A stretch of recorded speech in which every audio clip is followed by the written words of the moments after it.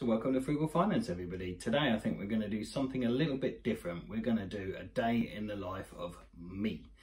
So property entrepreneur, businessman, dad to 3 kids, whatever you want to call me. Hopefully nothing nasty, but basically we're going to do a day in the life of me, and to show that it's not always roses and you do have to put the legwork in, essentially. So without further ado, please subscribe, smash the like button, comment below. If you like this style of video, let me know. It's the first sort of one I've done. It's going to be a little bit more artistic-y in the camera work, so hopefully you enjoy that. Be interested to see your feedback. If you'd like more videos like this, please do comment below. Don't forget to subscribe and hit the like button. So without further ado, let's wake up.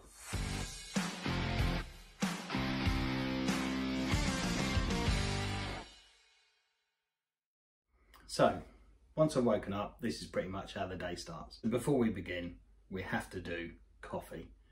That's literally the first thing that happens. Every morning, cup of coffee. I like this fresh percolated stuff here.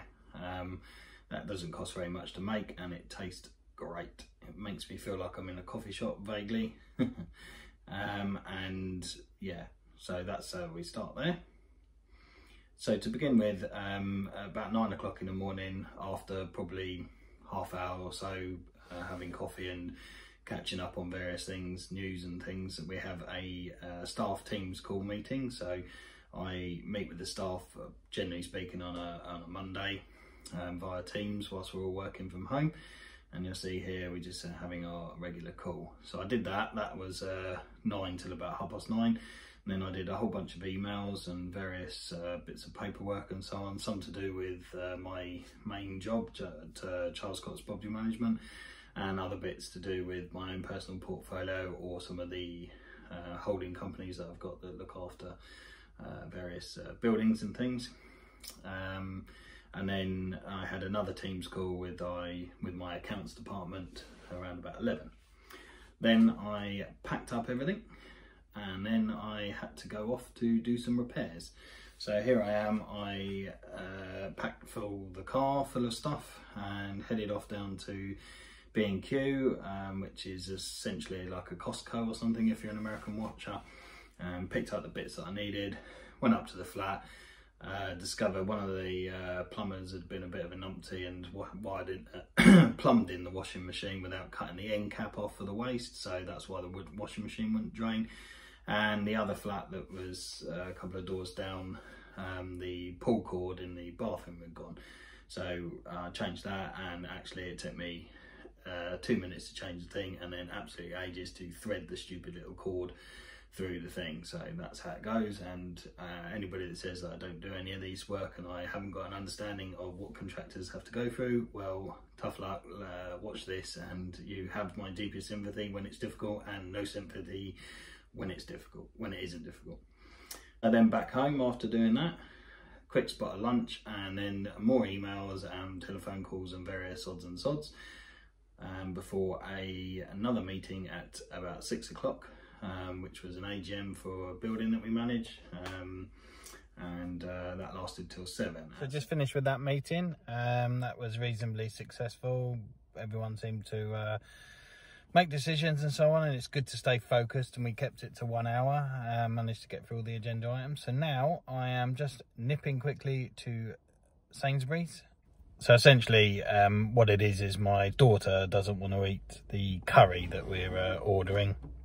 So I'm having to just nip into Sainsbury's now and deal with that. So this is me just doing my dad duties essentially, and getting what I need to get for her so she's happy. She won't eat the curry that we're ordering, and we're having a curry just as a little treat, as it's been quite a busy day. So I'll see you when I've finished all of that and I'm back at my desk, because that's unfortunately what happens after dinner. Here we are, collecting the curry, and then we're back home. So after eating that curry and sitting down and watching a bit of telly, here I am back at the computer again, doing more emails and editing yesterday's video and this video. And then I plan to do a little bit of research on some HMOs. I found a property which is pretty much geared up for doing a HMO. It's something that I've always been interested in, so hopefully we can explore that a bit further. So that's pretty much the day in the life of me. It just really just to show that it's not all kind of, you know, easy riding and the rest of it, and obviously some things you do have to go at yourself. You know, it's been quite a long day. It tends to be kind of about 8 o'clock in the morning to at least 11 or 12 o'clock at night. Doing those repairs myself in the flats. I know some people in the comments will say, why'd you bother with that, just get a contractor in or whatever. The reality is I am skilled enough to do those repairs, so that is the first factor as to why I do them. I don't do all the repairs. It is obviously on a kind of time cost analysis, you know, if my time's better spent somewhere else. The reality is today I had quite a calm day. I had a kind of full day of work, of which I can catch up with some stuff in the evening. So I would anticipate I probably save myself the best part of 150 quid by doing those 2 repairs. I would have had to have got a plumber. They would have charged probably 40-50 quid plus VAT for just attending, basically, to cut a piece of pipe off the end. And then the electrical one I probably would have paid about probably 50 quid plus, I don't know, 10-15 pound for the part, and then VAT on top again. So I wouldn't have seen a lot of change out of 150 quid.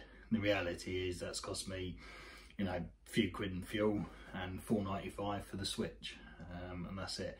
Obviously I've spent my time, but as I say, I can recover that in the evenings because I haven't had a particularly heavy day. That decision isn't automatic. I have to do that on a day-by-day basis.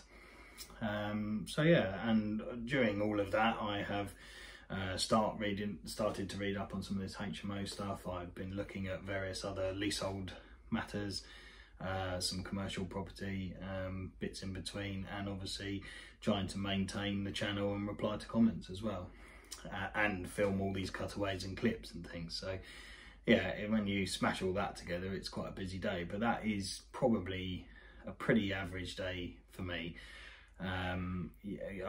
It's not meant to kind of look at me, I'm the martyr and I'm doing loads of work. It's really just to say you need to be motivated and want to do this if you're going to achieve it. And that's whether you want to do YouTube or whether you want to, you know, run your own business, or whether you're going to do property or whatever. It's not all plain sailing. People that think they just buy a property and leave it and you get passive income and you don't have to do anything for it. Even if you've got a letting agent, you still have to do stuff. The letting agent's going to phone you and tell you that the boiler's broken and it's gone over the limit you agreed with them. Say you agree a £500 limit or something for expenditure, you go crazy. Well, the reality is the boiler's going to cost more than that, and then you, even if you don't care, you still want to probably analyse the statements every month. So they send you collected £1,000 rent and they send you 52 quid. You can't tell me you're not going to want to look at the statement and wonder why 948 quid of it's disappeared. And then if you find that they're spending your money on frivolous things, like the tenant says the light bulbs are broken or something, or the, you know, constantly the door doesn't shut properly, you're going to maybe query that. So there's still work to do. But yeah, I think that's anyway a different video for you today, different from the other ones, just to give you a kind of bit of insight knowledge as to maybe some of the decision making processes that I do in order to juggle my day, and to show you that you know, they are tend to be quite long, and you know, you've got to put the hard work in. So if you like the video, please do subscribe, like the channel, comment below. It really does help with the algorithm and getting this out to a wider audience. And then, you know, really kind of getting the message, and then it allows me to interact with people more. I'm getting loads more comments than we were before in the comment section below, and we're getting, I don't know, on average, say 1 or 2 subscribers a day. So, you know, making good headway. But if we can grow the channel a bit more, that would be good. And if you have liked this style of video, please do let me know. Or if you've got any kind of you know, suggestions for other types of video that you'd like to see. I've got a list of ones that I want to do, but if there's anything anybody wants me to do, please do let me know. And with that said, I shall see you next time. Night.